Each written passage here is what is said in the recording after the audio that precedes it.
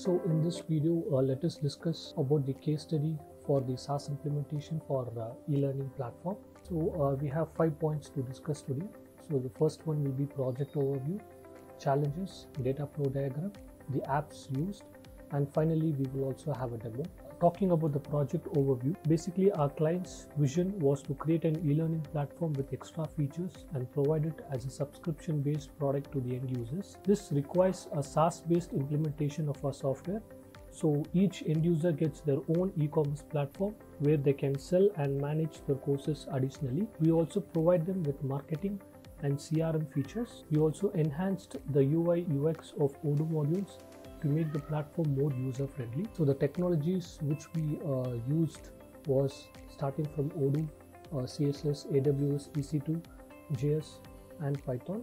This is basically for the e-learning platform, which is the education industry. Let's go to the next point. Talk about the challenges which we faced. The client wants us to provide separate instances for end users. So the end users can have a separate Odoo database where they can configure everything on their own with our assistant. The client also wanted to implement a subscription feature for e-learning courses.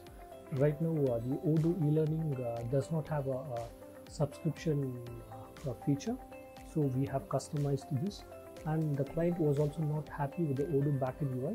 The client wanted to enhance the UI, and the server maintenance was also critical to manage all the instances, as continuous monitoring and scaling of the server is required. The client also wants to provide multiple dynamic templates for e-learning courses. The client also wants to debrand Odoo and create a new brand of our own. Let's now talk about the data flow diagram. So starting with the SaaS menu, basically we have a SaaS plan created in the backend. So this SaaS plan is linked with an e-commerce product which is displayed on the website.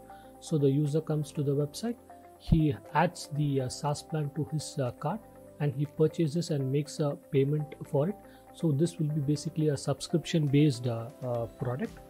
So once he makes a payment for it, he will be receiving an invoice email, and he will also be redirected to a domain creation page where he has to input the domain name.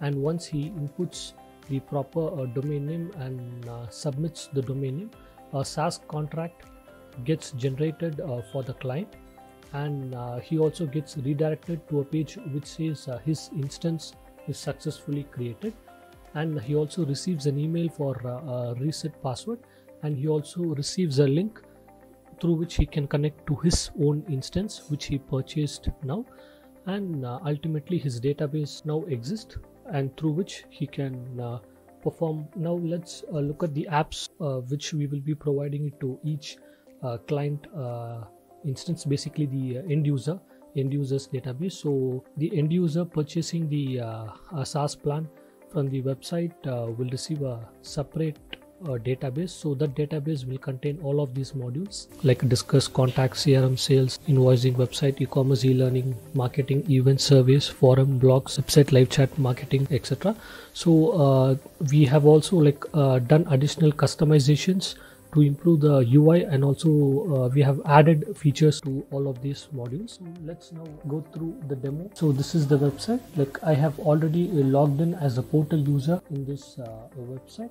I'll click on this. It will take me to the product page. Right now I have just added a dummy e-commerce product, and now I will buy now. Click on buy now. It will take me to the cart page, and now I will process checkout, confirm order. This will now take me to the subdomain page where I need to enter the domain name. I will give a test domain name, select and continue. After the creation of the instance, it will show me a success message where it says the instance successfully created, and it also gives me the link to my portal where I can check the details of my SaaS contract through this link.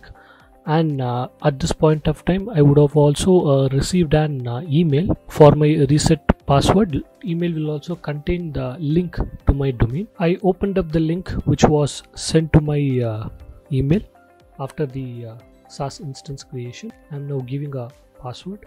So if you see this, so this is my instance. This is the instance which got created for me after I purchased the SaaS plan. So I can now perform my own operations on this instance now.